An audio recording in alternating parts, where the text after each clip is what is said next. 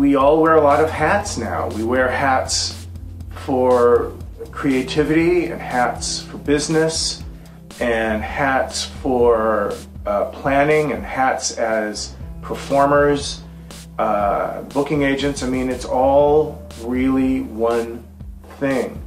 Part of the joy of music is spreading it around in the world and then trying to see who likes it and hoping that it's a way to make a living, which it can be, and it is for a lot of people. The best thing is to just think as broadly as you can, as big as you can, and then surround yourself with people and tools that let you do your thing. And with people, it can be friends who might help you with Facebook and Twitter, or finding venues to do live shows at,